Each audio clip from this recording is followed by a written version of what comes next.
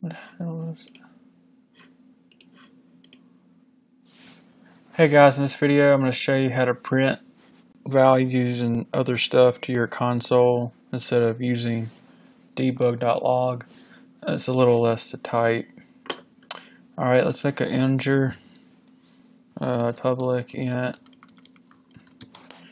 value equals 5, and just make this easy. Go to start and type in print, open parentheses, the variable you created, which is value, end it with a semicolon, and I'll just say this prints stuff to the console.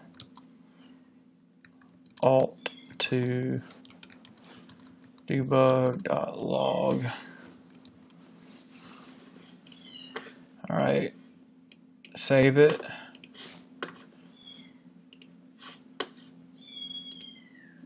And add it to a game object. What is this called? Test.